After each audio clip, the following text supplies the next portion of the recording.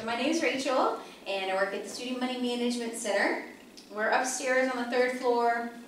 If you ever have any financial questions, you can sit down with us. We'll be happy to talk to you. Even after you graduate, we're free to use, so if you aren't in the Denton area, we can still work with you and talk to you on the phone too. So come see us if you have any financial questions. So we'll get started. So the first thing to start thinking about as you begin to prepare for buying your first car is really doing a lot of research and preparation to get started. So have an idea of what you want, and we'll kind of explore that a little bit later. Identify your wants and needs. So you said, okay, I have a car now. It's not the best. It's a little bit older. I paid for what I got exactly. So you might want something a little bit different, or you might need something a little bit different. You really want to take into consideration what your price range is. And throughout today's workshop, we'll explore that, and I'll give you some resources, some tools, some places to look at different prices for vehicles. And then at the end of all of this, these different considerations, of course, make a list. And this is really talking about making a list of your needs versus your wants, and what are your highest priorities, and figuring out what those are. And then, of course, last but not least, start to save, and we'll talk about that as well today. So what are your needs versus wants? So you already know you want something different. So what would be your ultimate dream car? Oh, I don't even know. Okay. Like a dream car would be like BMW, but like something that I want is something that's like more like fuel efficient. Okay. Just something that, because I imagine that I would be like commuting to different places. Okay. A lot of like jobs that I would like want to work in are in Dallas and Fort Worth. And the car that I have right now, it would be like a really big strain on it. Okay, so something a little bit more reliable, maybe something that you're not worried about maintenance-wise, and something with better gas mileage maybe, right? How about you? I mean, in terms of wants, I've always wanted a Cadillac. Okay. Because that's kind of like my dream car. All right. But I guess in terms of needs, I do need something that's really comfortable, just because I do drive a lot between here and Dallas. Okay. And I also need something that's going to be, like you said, kind of efficient, just because I really don't want to spend too much on gas all the time. All right, so y'all are kind of looking for some of the same things that you need in your vehicles because you anticipate that you're going to be commuting, right? Yeah. And so if somebody said, you know what, I'm going to live here in Denton and I'm going to work in Denton, it might be easy to get away with a car that maybe isn't quite as fuel efficient, or maybe isn't even quite as reliable, because Denton is pretty small depending upon where you live. So thinking about for yourself what's the things that you really need when you go into your car buying experience, that's going to help keep you grounded. Car salesmen are really good at their jobs for a reason, and so if you have in the back of your mind, okay, what are my priorities, what are the things that would be nice to have, that makes it a little bit easier to be able to stick to your budget and not be wowed or wooed by all of these really nice add-ons and additional things that might drive up the cost of your purchase. So this is just an example of a student that worked for us who was looking for a car. They only wanted to spend about $6,000. They wanted it to be under 120,000 miles. They didn't want a truck. They wanted good gas mileage, something not too old. And then they were kind of, if they had to think about what they really wanted, it would be nice if it was black, white, or gray. Obviously, if it had an auxiliary output, because most people now use their phones and plug them into their cars. And then if their dream car would be a Mini Cooper. So this is just an example of, they have created a list of their wants up at the top, and then their needs up at the top, and then their wants down at the bottom. And you can do that too, and then you can rank your preferences. So before you get into your actual car buying experience, there's 3 things that I encourage all students to do, and this is true too if you're making another major purchase like a home or some kind of appliance that you would keep for a long time. How much do you want to spend? Have you guys thought about that? What's your number? Like 14,000 over like, I don't know, like 5 or 6 years. Okay. Like that. All right. I'd have to see like what kind of like financial like plans they offer. Right, okay. that specific vehicle. You have a number in mind? Somewhere between 15 and 20. Okay. And I did have a question. Is it cheaper if you just buy it like the whole thing at once? Yes, because you are saving money on the finance charges. Okay. So if you have the cash to buy something outright or pretty close to outright, of course you're gonna save money over time because you're not paying anything in interest. Okay. So that's why people will do that. Does that answer your question? Kind of. Okay. Does it make more sense to just do that, like save the money essentially and then buy a car? Or does it make more sense to just get the car and then pay it off over time? Like, because I know one's technically you save money, Mm-hmm. but is like the other one where you lease it out essentially a better, or I don't know if lease the right word, where you make payments on it, is that a better method if you're trying to build credit? It could be a better method if you're trying to build credit, yes, especially if you don't have any credit history. So having a car loan could help you build some credit history if you didn't have very much, or if you only have one type of credit into your name. Because what we look at when we're looking at credit scores is how many types of credit do you have, and that's more indicators related to your behavior. And so out of that we can predict different things about what you might do in the future. Whereas if you only have a credit card, we only know how you utilize revolving credit. Whereas if you have a car loan or a student loan or a mortgage, then that's a standard payment that you're making each month, and we can see how your behavior works with those two different types of credit. So it depends on really what you're trying to do financially, credit-wise too, in the future. Does that answer your question? So a more kind of specific way, I guess, Yes. would be if they offer you like 0% over like a year, Mm-hmm. would it make more sense to pay it off over that year to build credit, and that way you don't incur interest, I guess, in that sense? Or does it make more sense just to pay it outright? Like, does one or the other affect your credit more or less? So obviously paying it outright, it wouldn't even be reported to your credit because you're not utilizing any credit to Okay, so to none of that purchase. goes toward your credit Right, score. exactly. So if anybody offers you 0% auto loan for a year, let me know too. Because I'm always interested in reading the back end of that, of what if you don't pay it off by your time frame. But then obviously that would be credit based, and that would start being put and reported into your credit history, which would help you if you were making your payments on time. That would help you increase your score. Okay. Does it typically cost more or less to do that? Like to extend it out? Like- when they have 0%, does it cost you more since they're not getting all their money at once? It will cost you more if you miss a payment. Okay. Or you don't pay the full payment, and that's where I would say to be interested to see what the small print says. Okay. Because usually in those 0% offers, there's some sort of, if you don't do everything to the letter, there's some sort of kind of financial catch to that typically. Okay. But if you're not worried about that, it's a good deal, Okay. obviously, to be at 0% for a year. But if you are kind of on the financial edge, that might not be a risk that you want to pursue. Okay. Just curious. Yeah. Thanks.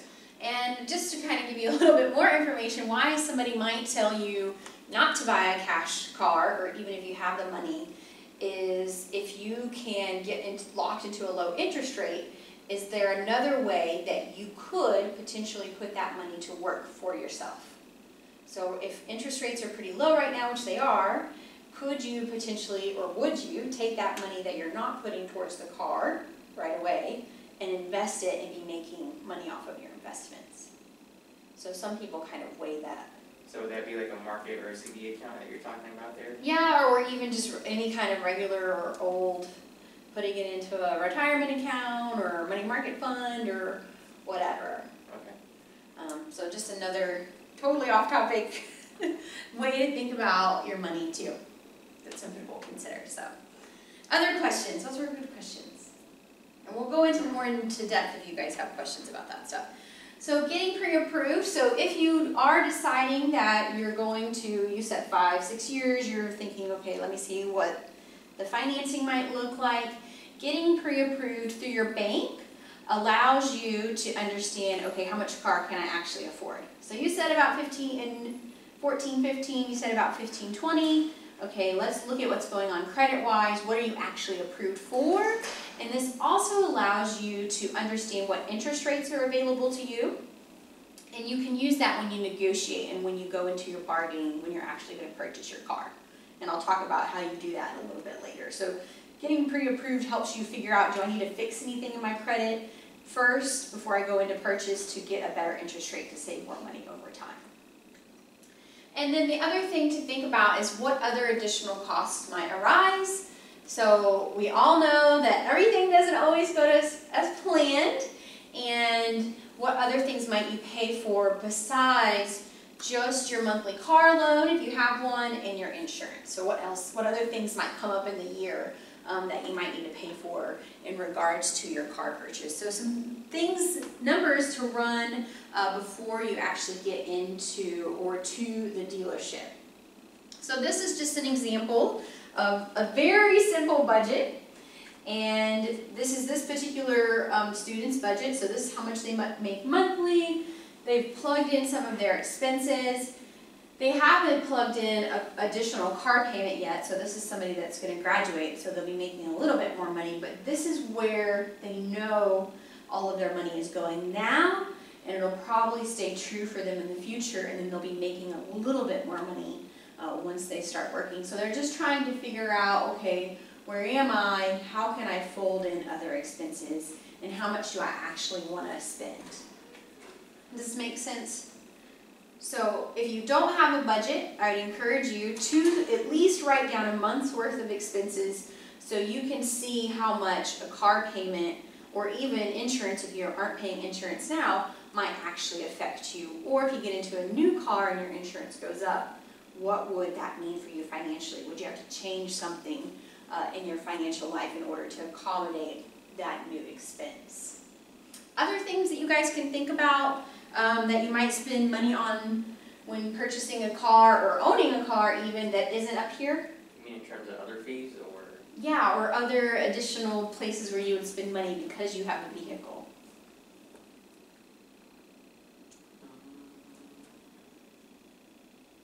Well, insurance is on that.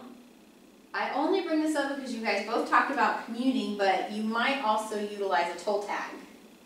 And so that might also be something that you would consider part of your transportation fees too, and that's not on here. So something to think about if you guys are both going to be living in this area and perhaps using one of the tollways or the new express lanes that they're opening up everywhere. Do y'all recommend getting roadside assistance services like built in or like paying for those services? Like because, something like AAA? Yeah, I suppose something like that. Just because as a commuter, like chances are our car's not going to break down either in Dallas or Denton, for example. It's probably going to break down just logistically somewhere between the way if it was to break down.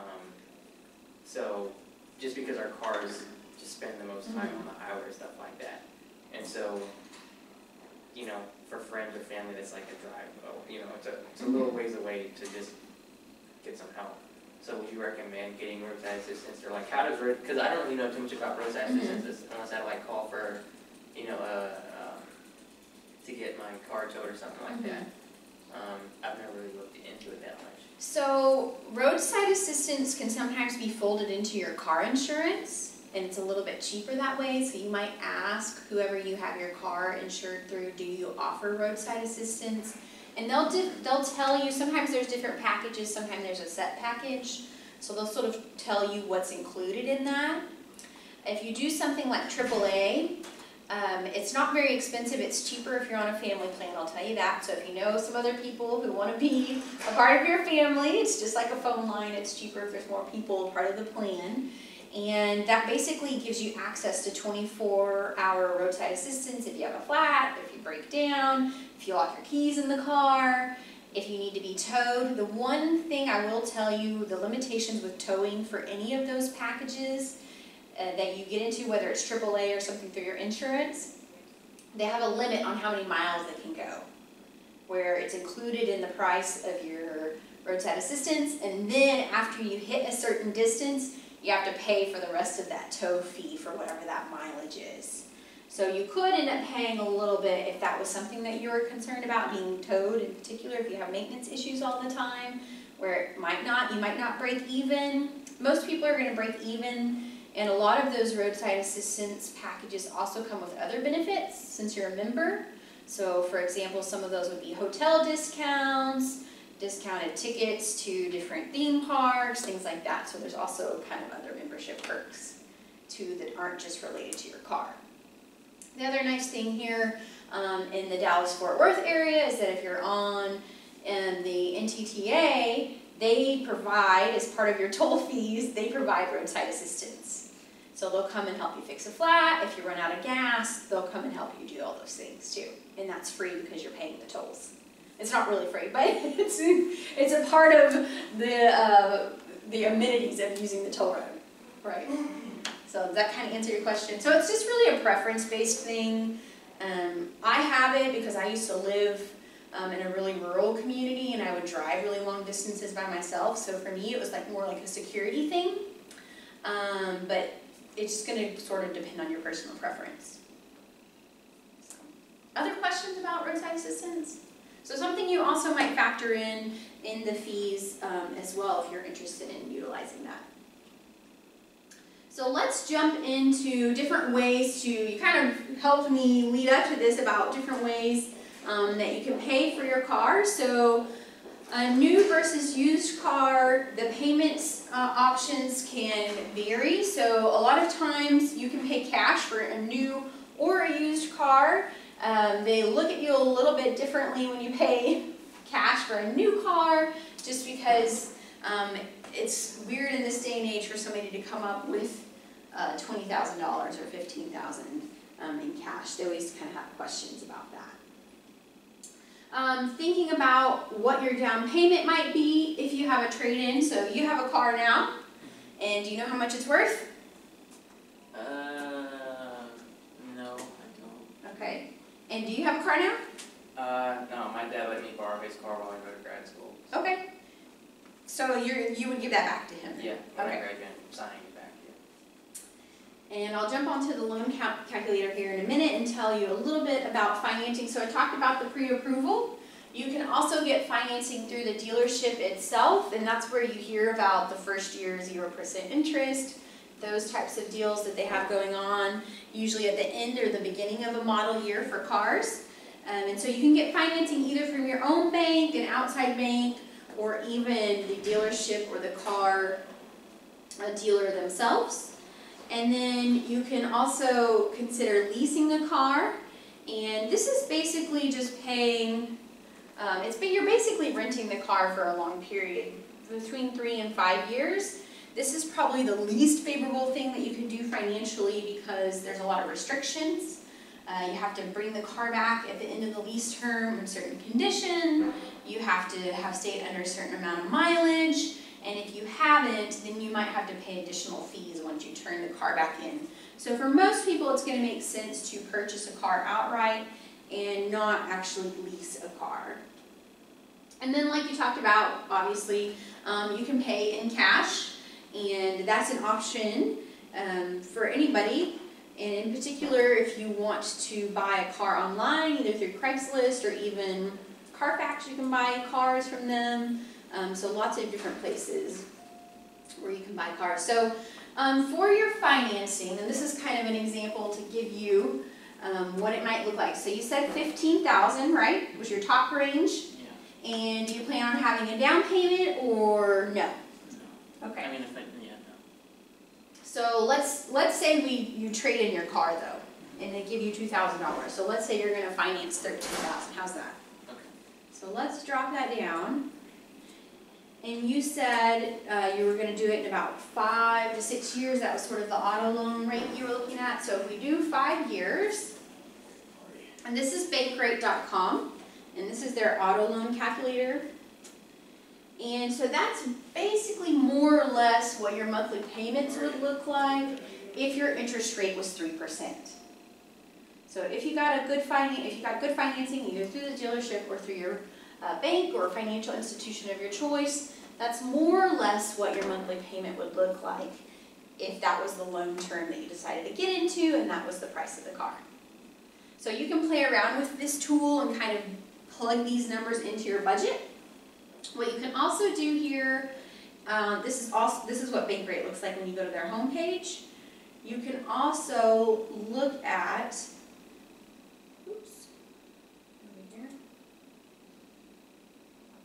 You can also just sort of get an idea of what are the different interest rates in this area right now.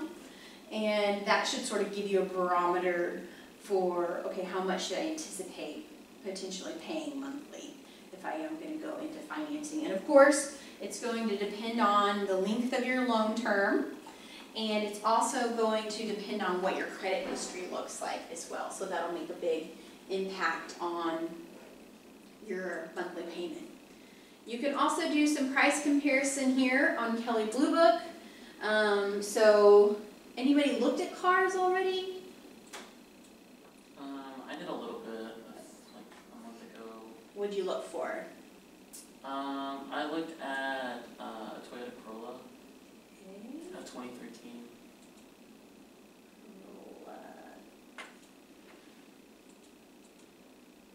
And let's see, what is, you're doing new? Oh no, you're doing used probably, right? Yeah, I did like used and then like certified.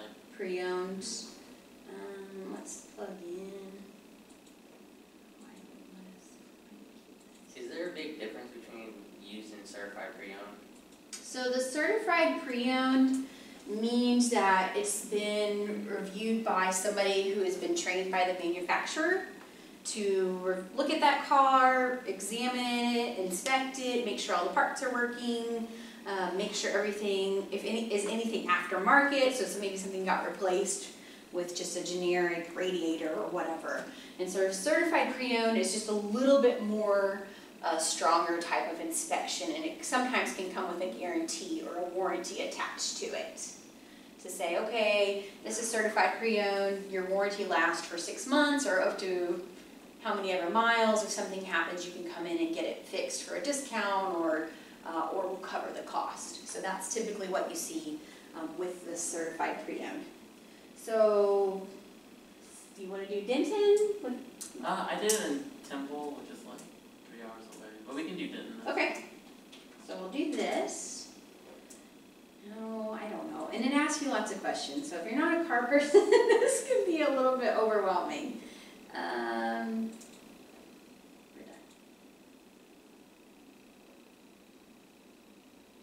So we'll just say certified pre-owned. So we can look, and then these are the price ranges that are of the vehicles that are near us.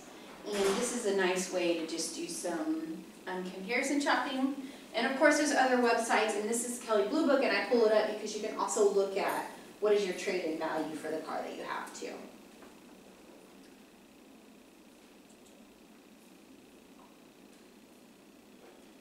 So I just want to show you a few things that are a little bit different, between a new and a used car, some things that you might take into consideration when trying to determine which one you want to go with. If you get a new car, obviously there's probably going to be less maintenance because it's never been driven before.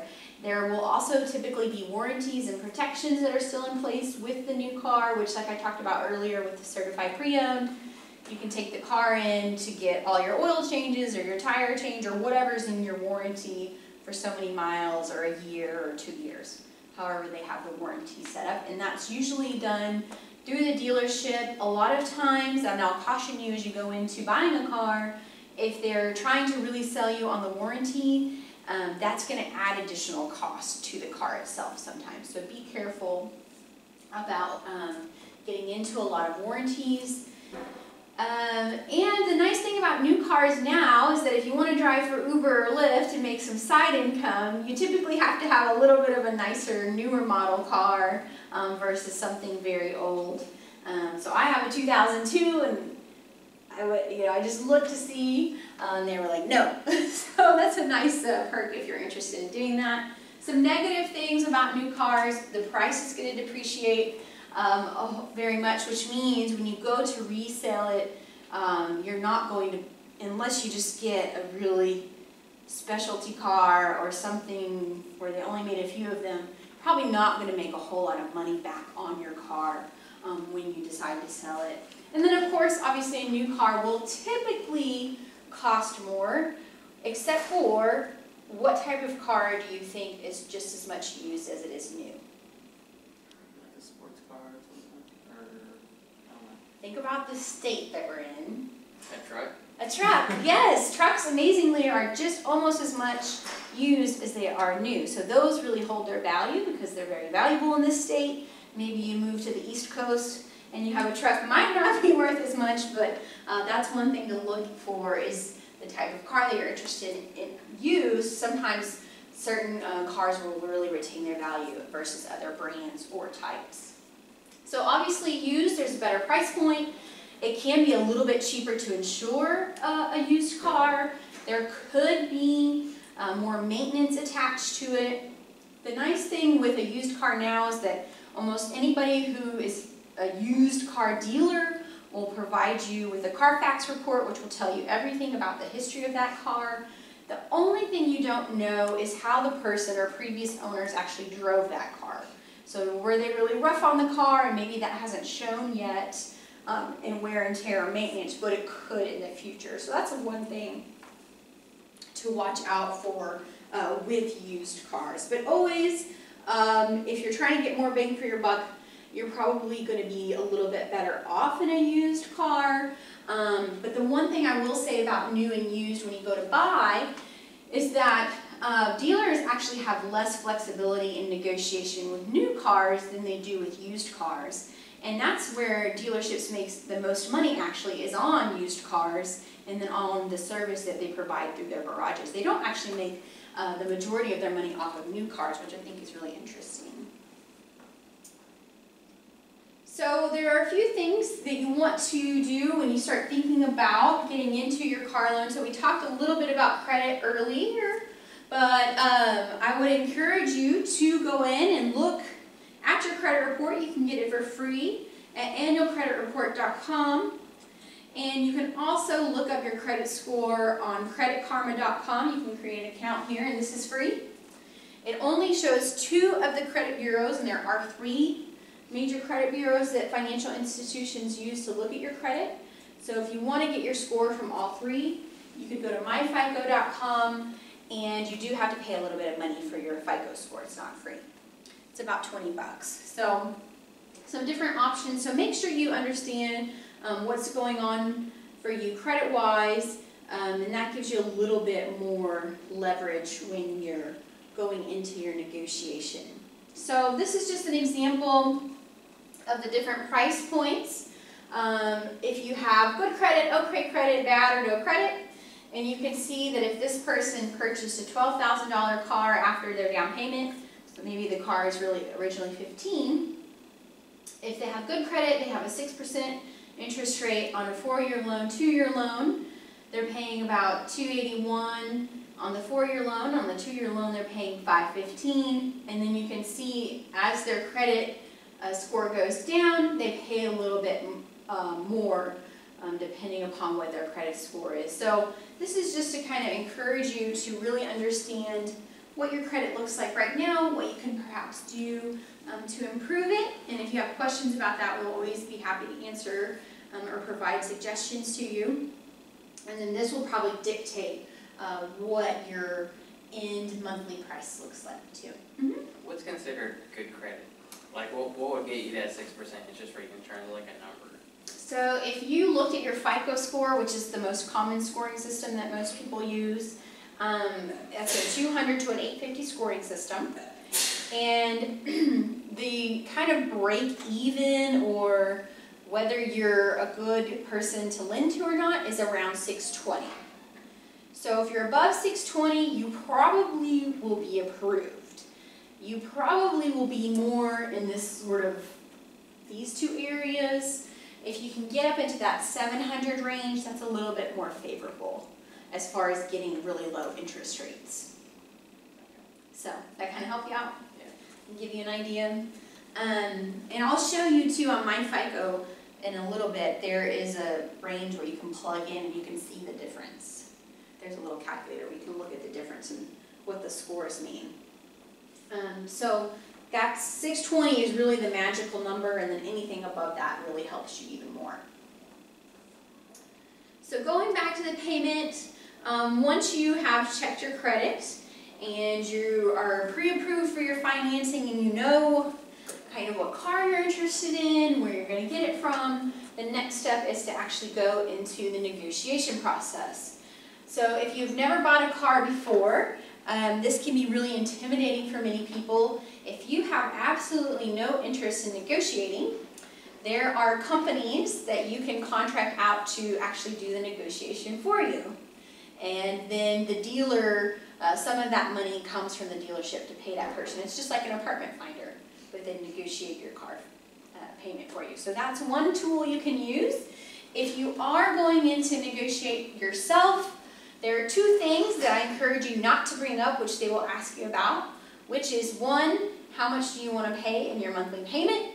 So you don't want to talk about that. You want to know what the overall price of the car is, because once they've got you locked down into a payment, it's a lot harder for you to negotiate the price of that car down. And then two, if you have a trade-in. So you don't want to factor your negotiation or your overall final price off of your trade-in.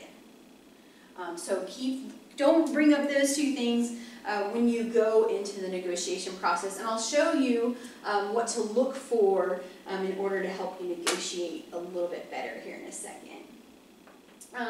So there's two things that you might want to do some research on when you go into your negotiation.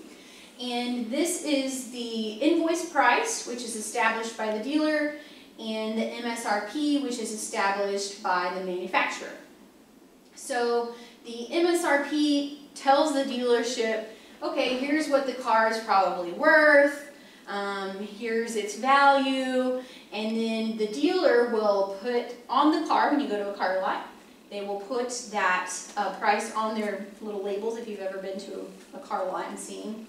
And this is the price which the dealer has kind of set to actually make some money off of the car that they have bought from the manufacturer. So that's where you can do some wiggle room if you know the difference between the MSRP and the invoice price that's on the car itself.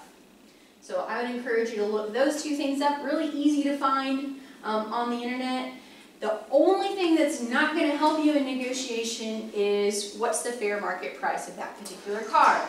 So if a sports car is really hot right now, or let's say a Tesla is kind of the thing to get into if you have quite a bit of money to spend on a car, those are really hot in the market. The market price is actually pushing the value of that car up. So even if you wanted to do some negotiation off of the invoice price, the dealer might say, forget about it, because somebody else is going to walk in and pay this price, because that's what's happening right now in the market. So a few things you can look up and do some investigation about to utilize in your negotiation process as well. So are you trying to push the invoice price down to MSRP? Is that ideally what you want to pay as close to MSRP as possible? Yes, that's your kind of ultimate goal. And I was reading about this earlier today, and I want to say they had a percentage or like a rule of thumb of how much you can push it down. I might be wrong, but I want to say it's like 12% down. So if the invoice price is this, you're more likely to, you probably wouldn't be able to knock it down more than 10%. So just be aware of that. But I might be wrong about that, because I was reading lots of stuff about car buying today. But just because this is an invoice price, that doesn't necessarily mean that the dealer is going to lose money. Because when we purchase something on scale, they might get a good deal from the manufacturer anyways. Okay, purchase 10 Honda Odysseys, which is a minivan, and we'll give you an additional $2,000 off the MSRP. So they might still make money even though they have this established invoice price in which they say, we can only make money if we get this much for it. It may not be true. So it's another kind of negotiation tactic that they use to make more money. So would it just be cheaper just to like buy the car online, for example, where it is MSRP? Like, is that a thing? Or like if you just buy it directly off like Toyota.com or something like that? Can people do that? People can certainly do that, but it is pretty much expected, in particular for car buying and a little bit for home buying too, to do this negotiation process. It's just kind of how the market's set up. A lot of times, even if you buy something online, you might still be able to negotiate it down if they want to move that particular model year. Maybe they've been sitting on that inventory for a long time, they might still be willing to work with you. So if you can keep more money to do other things in your financial life, it's always beneficial. And if you're not interested in negotiating, like I said, there's different people who do that. And there are people who work specifically with online dealers to do negotiations for online dealers and negotiating the prices that they have listed. So it's really up to you. Most people will find that the more things that they add on, or the amenities, that can also be something that they can negotiate.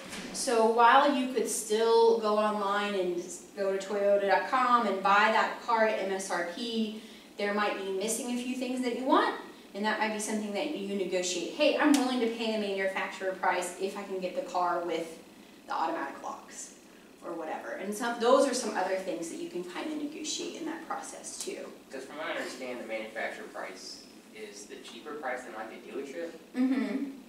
Okay. Yeah. Got it. But that's where you get into, have they, I don't know, I haven't looked online besides on Kelly Blue. I haven't looked at a dealership online in a long time. So I don't know if you've looked. I have. Do they usually show you the invoice price and the MSRP? They don't. I haven't seen the MSRP. Yeah, on I didn't think so. two of the websites that I looked on. Mhm. But yeah. Yeah. I don't know, that's a good question. I'll have to investigate, because I never thought about that before.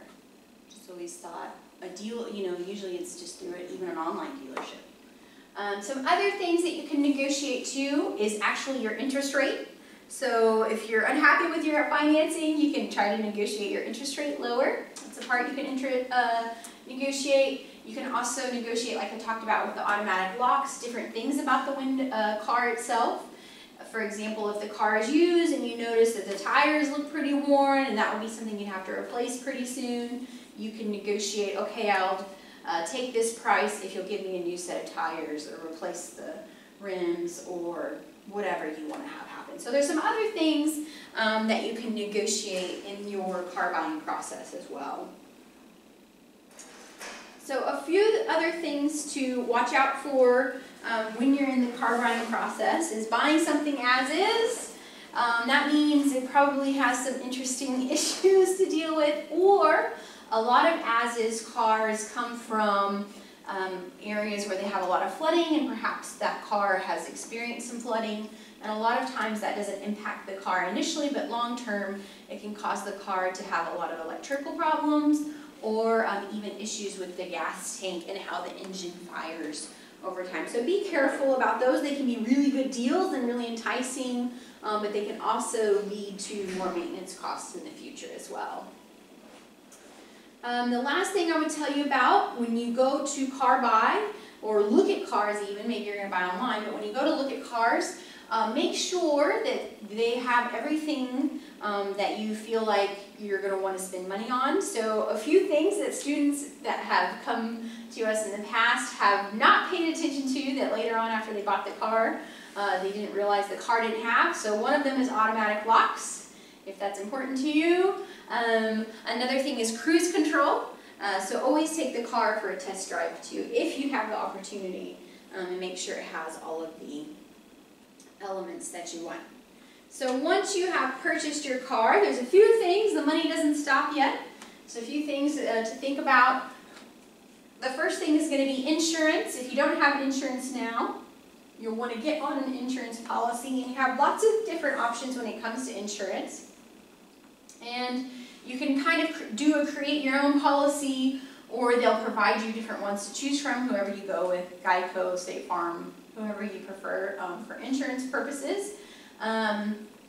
Liability is probably the cheapest form of insurance that you can get. This protects you and any other people, not in the car, so if somebody's in the other vehicle and you have an accident, it will provide coverage for them.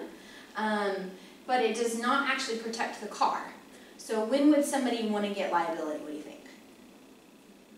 Like motorcycles, I would assume, because I figure the people cost, or the medical expense would be more than the vehicle itself. Okay, so that's a good example. What else? I was thinking like used cars. Yeah, used cars. Your car, you paid $2,000 for it. It's probably that's why I have close. liability on mine. Yeah, so If the car gets totaled, it might not even be worth it to pay the deductible to have insurance replace it, right? So that's why a lot of people will pick liability. There's some other options that you can plug in. You can plug in medical payments, which covers you, your passengers, and then anybody else in other vehicles, and they have a formula and how much they cover depends on the policy that you pick. Uninsured and underinsured motorists, and then you can also get on a family insurance policy which covers you and anybody that you give permission to drive the car to. So that might be useful if you share your car with somebody else in your life too. So the average cost for most people, depending upon the type of insurance that they get, is going to be about $1,000 to $1,500 a year. It can be cheaper if you're on liability. It can also be cheaper depending upon your age. So once you turn 26, that's a magical number for whatever reason in the insurance world. Your insurance usually goes down. And it can also depend on your car, and your car insurance rate can also be dependent upon your credit as well. So they look at your credit when they decide how risky are you. The next thing to think about is oil change, your tire rotation, inspection, and your yearly registration. How much is that? And then just overall general maintenance. That's going to be something that you want to factor into the cost of your car as well. And if you decide to get or take advantage of that roadside assistance plan, that might be something you add as well. And what do you guys think the average yearly cost for car maintenance is? Probably like $800. Very close, $766.50. So that's the average cost for just sort of general overall maintenance and then license and registration for a car. So some other things to factor in to your budget. So what kind of questions do you guys still have about the car buying process? For someone like me who doesn't, like, I don't have credit at all, like I don't have a credit card or anything yet, and like, I'm pretty sure I'd have to get like co-signed by like my mom, and she's someone, she doesn't have like good credit, she's probably like okay credit, and I just don't know. So, I don't know what my best options would be. So if you really needed a car, you could get into a car loan with a cosigner, even with a high interest rate. And what you could do after a year, or at least about 16 to 18 months of payment, is you could go in and refinance the card note. Now it's going to cost you a little bit more money than if you just kept a straight, if you got in at a cheaper interest rate, or a lower interest rate, excuse me. But it might be worth it when you run the numbers at that higher interest rate to try to spend a little bit of money to refinance, and then you get that lower interest rate over those years, and that can actually save you money. So you'd want to do a little math in that instance, but that's what the majority of people do who maybe don't have any credit and they really need to get into a vehicle purchase. They'll take something at a little bit of a higher interest, or they'll have a cosigner. Then after they've been paying on the car and been having positive credit history, they'll be able to refinance and look at a much lower interest rate. So just an option, but just know that it costs a little bit of money to actually refinance.